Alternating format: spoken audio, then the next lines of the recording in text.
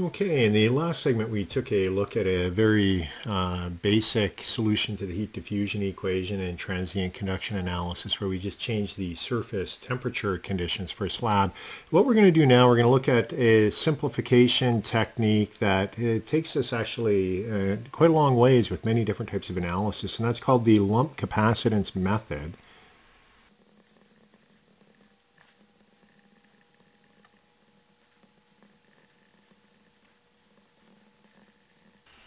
Okay, so what the lump capacitance method does is it assumes that our object, we're going to change the external condition on the object, and that is by changing the convective heat transfer environment. And what we're assuming is that there are no temperature gradients within the object, and consequently we're assuming that the entire object is at one temperature and the entire object cools at whatever rate, if we're doing a cooling, or it could be heating in the case where we put it into a warmer environment. So let's begin with a little schematic, and then we're going to come up with an equation that enables us to characterize what is going on with these approximations.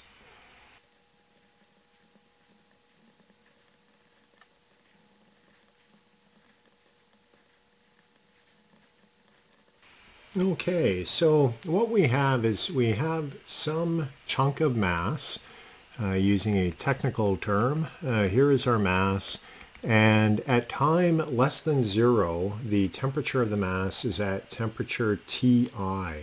And then what we do is we take that mass and we drop it into a liquid, or it could be any other change in convective environment. Here I'm showing it as being going into a liquid. But essentially what we're doing is we're changing the external convective heat transfer parameter or boundary condition on the object.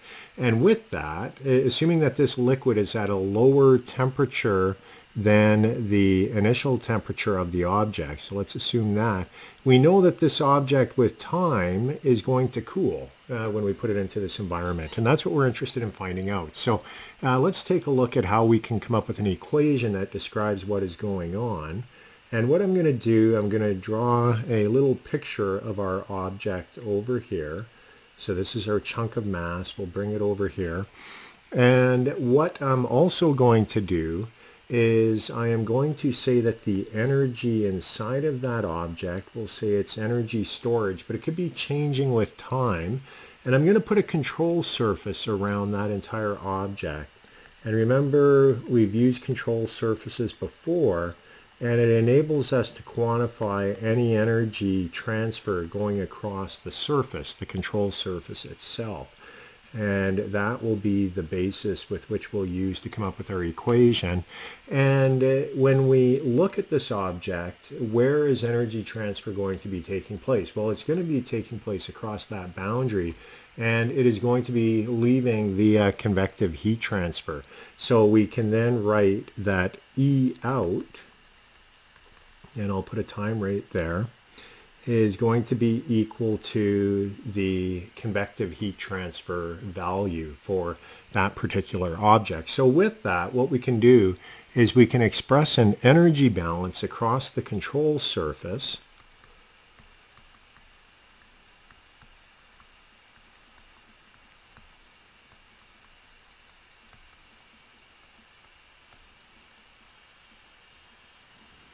And the energy balance is going to simply be the energy leaving is equal to the change of energy within our chunk of mass.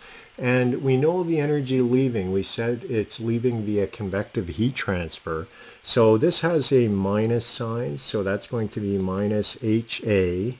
And it's going to be the temperature of our chunk of material minus the ambient temperature of the liquid, which is T infinity. And that is going to be equal to the change in energy within the object itself. And for that, we basically use MC delta T per unit time. So that is going to be the density times the volume, that gives us the mass, times the specific heat capacity, times the change in temperature per unit time. And so we get that there as being a differential equation. Now, quite often what we do in heat transfer, we want to convert these differential equations into homogeneous ordinary differential equations. And in order to do that, we make a substitution.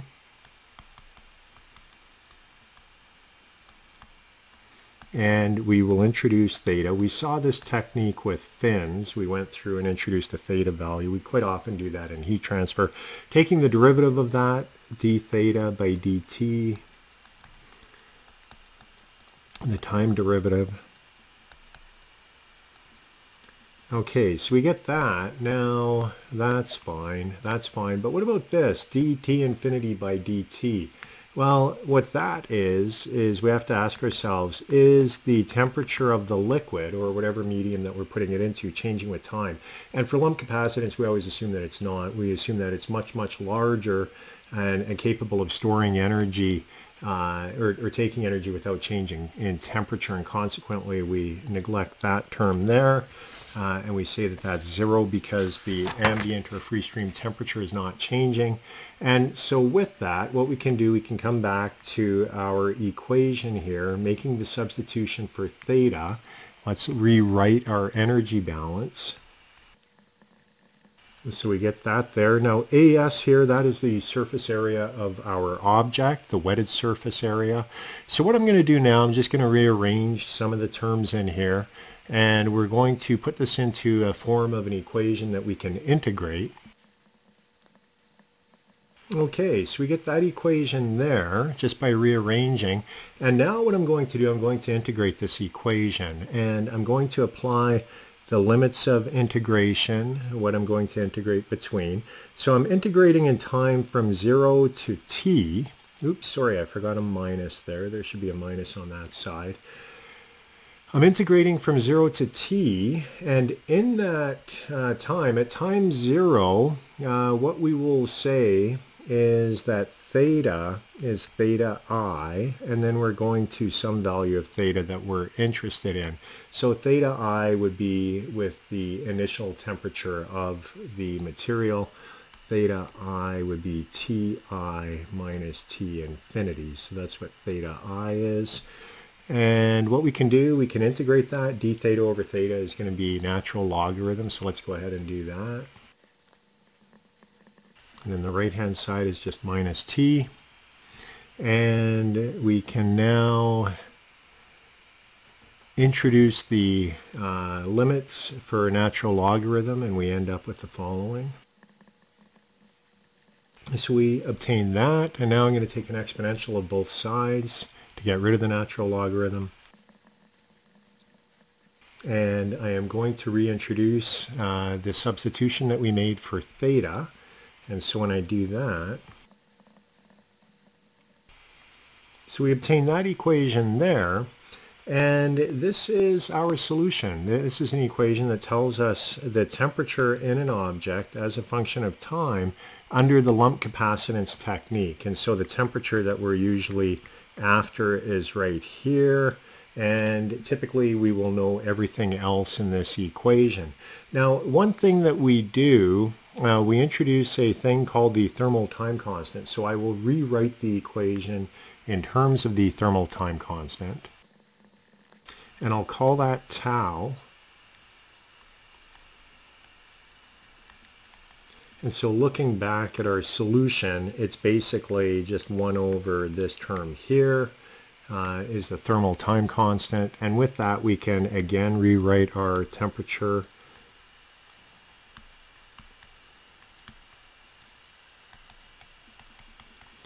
And so it just makes it a little more compact. Quite often people will write it in terms of a thermal time constant, but it tells you how quickly a system will respond to a change in the input condition, in this case the convective heat transfer environment. And what we can do, we can plot that as a function of time. And so if we have time, and then on the vertical we put t minus t infinity divided by ti minus t infinity. And we'll start at 1, because if you exponential of 0, that is going to give us 1. So this here is 0. And then what we can do 1 time constant, 2 time constants, and just quickly plotting this, if you put exponential of minus 1, and you take that, you get 0.368, so we're going to be around here.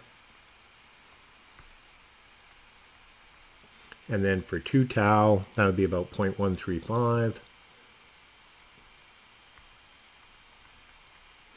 So you can see that fairly quickly the temperature in this system is going to drop.